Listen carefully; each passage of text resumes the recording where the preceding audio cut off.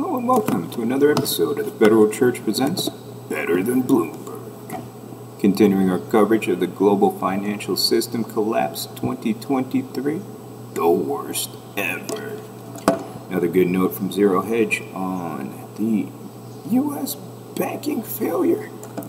U.S. bank deposit outflows continue. Small bank loans collapse. You can't loan what you don't have because they're insolvent. As we detailed extensively last week, the big headline from the Fed's H8 report was the significant divergence between seasonally and non-seasonally adjusted commercial bank deposit data. Inflows for the former and big outflows for the latter. Yesterday's continued surge of inflows into money market funds, and again, they haven't figured out yet how money market funds work or who operates them. And increased usage of the Fed's bank bailout facilities set the scene for the ugly data from last week's NSA deposits to accelerate. According to the latest H8 report from the Fed, on a seasonally adjusted basis, they're still telling people to medicate my food because they're dirty liars. Total U.S. commercial bank deposits fell by $13.8 billion during the week ended 5/3, the second straight week.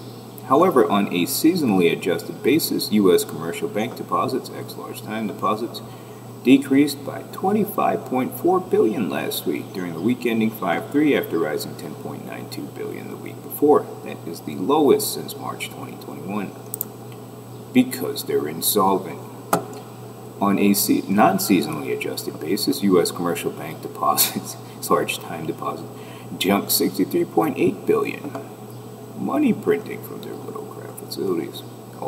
Moving from the little small.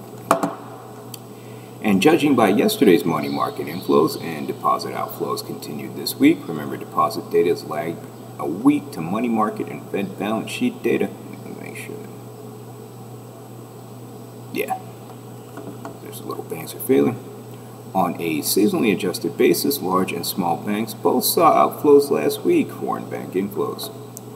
Large banks saw the biggest outflows, $17.2 billion, because again, they're the ones with the derivatives books. And yeah, they get to learn what kind of party risk is.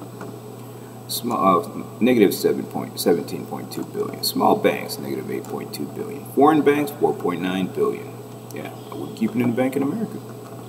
However, before we move on, it is key to note that there was literally massive revision to all of these time series this week, with around 100 billion deposits removed from small banks and adjusted up to large banks. And again, those are also the shenanigans that they do. On the other side of the ledger, commercial bank lending tumbled $15.7 billion in the week ended May 3rd, after increasing $41.9 billion the prior week, probably because they were loaning it to themselves, kind of like SVB. According to seasonally adjusted data, small bank loans fell $13.6 billion. Finally, in case you still believe the worst is over, regional banks had another ugly week, pushing their relative strength to its weakest on record relative to the S&P 500. The good news is the small banks moved very modestly further away from the critical reserve constraint line last week. This data does not include, given the lag, again, that really means nothing, the time period where PacWest described losing 10% of its deposits, and the size of the revisions make the data questionable at best. Even the Fed whisperer knows things aren't good. You exclude large time deposits, certificates of deposit over $100,000. Deposits have resumed their pre-SVB downward sloping trend. Finally, while the SA and NSA data and all the revisions makes this a mess, what sticks out to us is the last 3 weeks there are $210.5 billion in NSA bank flows, while let's say the number is an outflow of only $18.1 billion.